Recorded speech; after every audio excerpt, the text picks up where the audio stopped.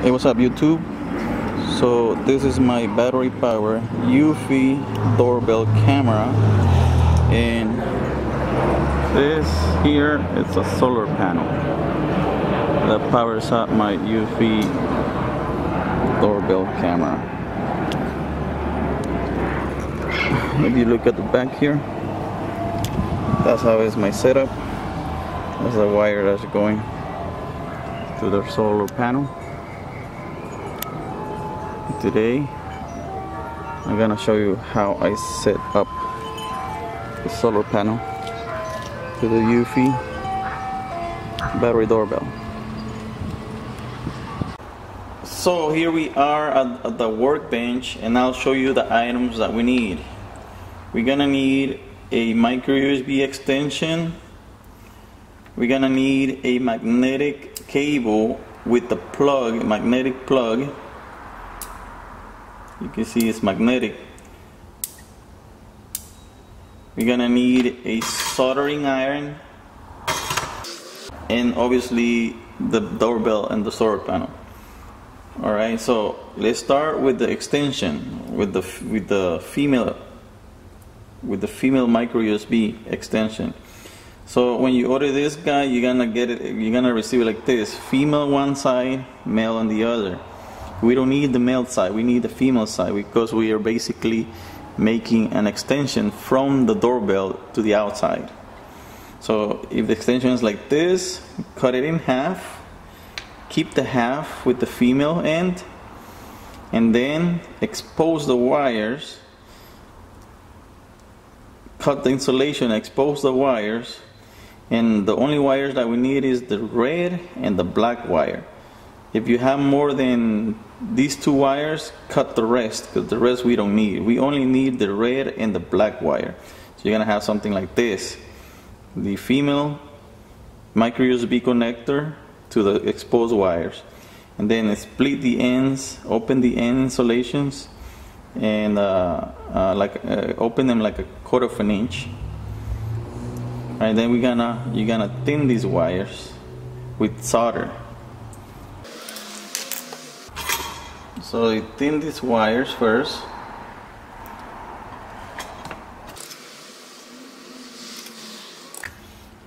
Alright, so we thin the ends, have them ready to get them soldered. Alright, so this is the first step. This put it on the side. The second step is from the magnetic micro USB cable. All we need is the plug. The plug, not the cable. But if you can find the plug by itself, do that and get that instead of the whole cable, because we're not gonna need the cable, we're gonna need the plug itself. Alright, so if you can see, there's a ring around this plug. That ring is the magnetic part. We need to push that ring out of the plug. Okay, so I just come here and use this needle pliers, and I start, pushing towards the connection from the edges. Pushing out until it comes out.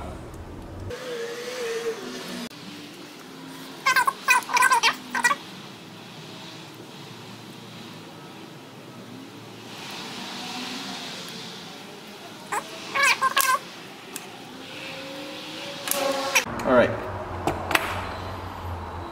so we need to remove the ring. This is the magnetic ring on the plug. Alright, so we don't need the magnetic ring, throw it away. We need the plug. See, it's a micro USB and it has 5 pins. Alright, it looks like it has 10 pins, but each pin is the same as the one on the bottom. So what you need to do, this white little piece here is plastic. So you need to shave it down. Shave it down, okay? I already did the search for you, the test for you, that the pins that we need is the pin in the middle and the pin on the far right. The pin in the middle is the positive, and the pin on the far right is the negative. And when I mean the far right is because it goes like this on the doorbell, and the far right pin is the negative. Alright, so those two pins are we're going to use.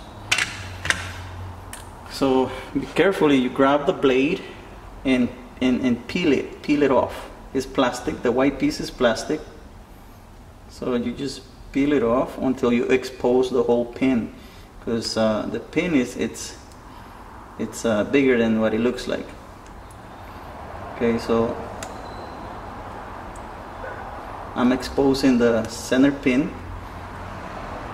Okay, then I'm gonna expose the far right pin. It's for the ground. You gotta be careful here because this blade is sharp.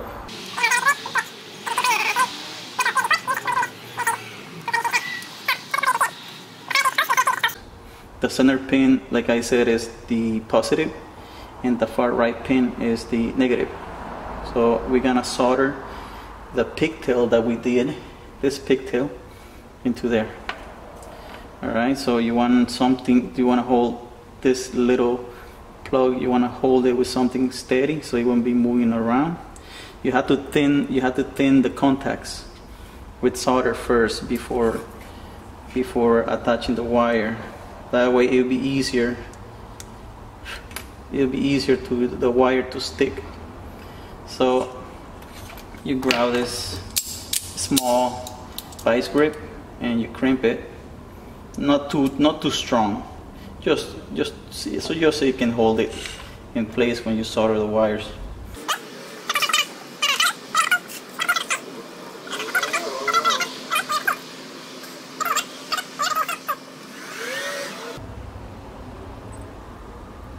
Okay. Well, you can see it, but the center pin and the far right pin are thin already. It's really small, but let's see if I can get close. Hold on, let's try this. Let's try this. Alright. So hopefully you can see it. You see, focus.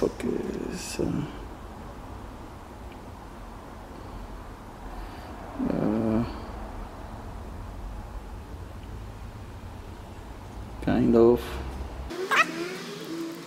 It's really difficult to see it, but you gotta thin the center and the right pin. Okay. Alright, now that is thin, you grab your wire, your pigtail, female pigtail, and you thin, and you use you solder the red wire to the center first. Okay.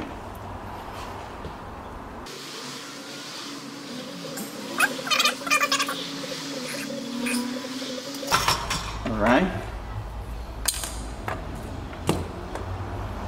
So we are basically making a adapter, pigtail adapter. Okay, so micro USB to female.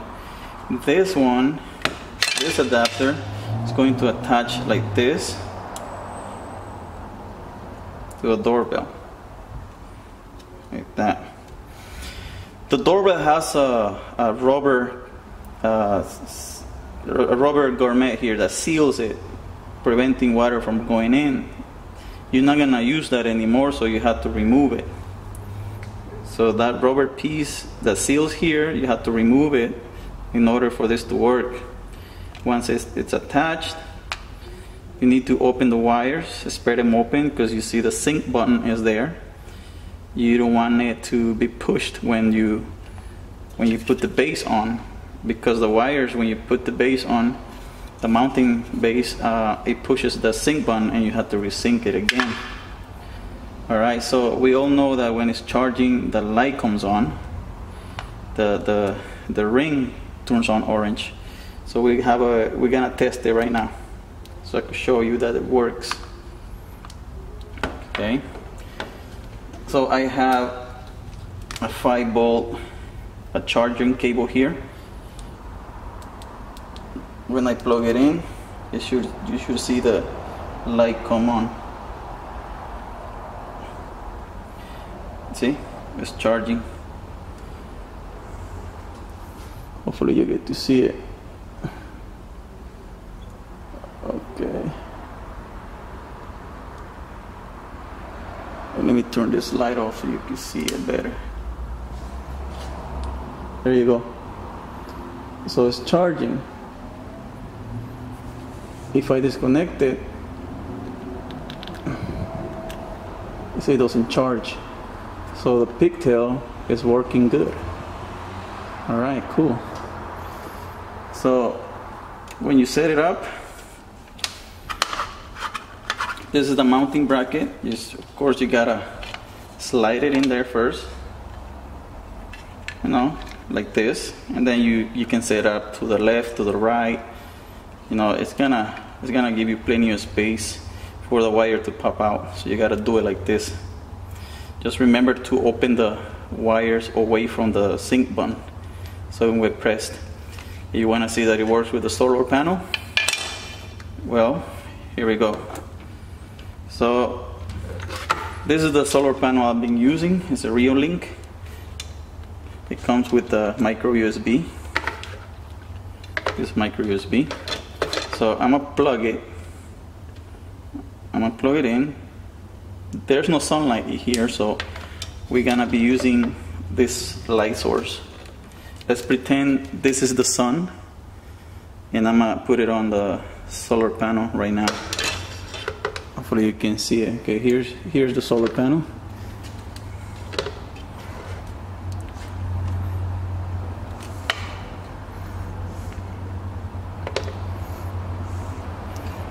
Let's give it a second. Since it's not the sun is much faster, but this one, you're gonna see it when it starts glowing orange. There we go. So it's flashing because it's not really, the light is not really strong. There we go, steady now. You can see it's charging with the solar panel. Hopefully you can see it. Yeah, you see the ring is orange. It means that it's charging, and indicates that the solar panel is charging my doorbell. So this is the setup that I have. I've been having for more than a month. I have not charged this guy because my solar panel has it charging every day.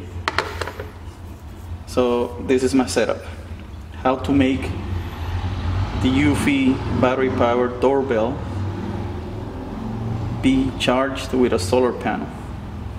Alright, I hope this helps you guys, and of course you need a little bit of skills and time, but it could be done. If Eufy would have done this plug down here, or where the opening is, if the micro USB was here, there was no need to do this. But this doorbell works with this solar panel this way, making your own pigtail. And I'm gonna post on the bottom, on the description, I'm gonna post the items that I used. That way you can, find them and do it yourself. But again, on the solar panel, you can use any other solar panel. You don't have to use this one. But this one has been working for me really good. The most difficult part is soldering the wires to the micro pins, but it works perfect. Thank you guys for watching, and hopefully this helps you. Thank you.